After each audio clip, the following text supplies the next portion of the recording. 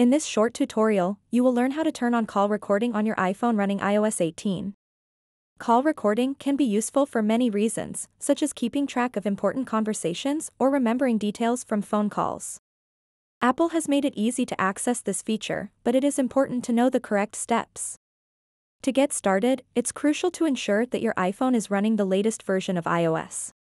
Let's check if your device is up to date. Open the Settings app, tap on General, and then select Software Update. As of now, the latest version is 18.1.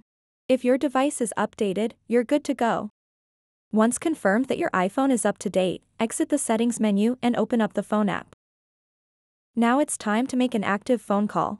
You can either select a contact from your list or dial a number manually. Once you've done that, hit the green call button to connect.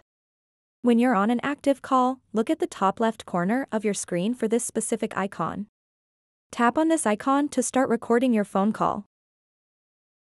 A prompt will appear notifying you that this call will be recorded.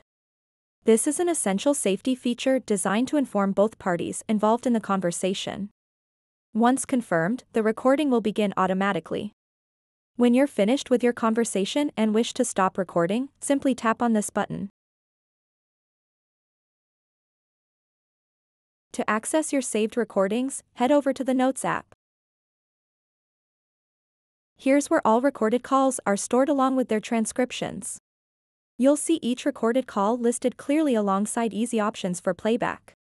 In addition to listening back, you can also save these audio files directly into files or share them as needed.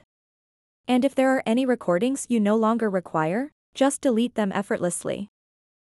And there you have it. A simple guide on how to turn on call recording using iOS 18. So that wraps up this tutorial. If you have any questions about this whole process, please let me know in the comments section below. And if this video helped you out, please give it a big thumbs up and subscribe to this channel for more tutorial videos like this one.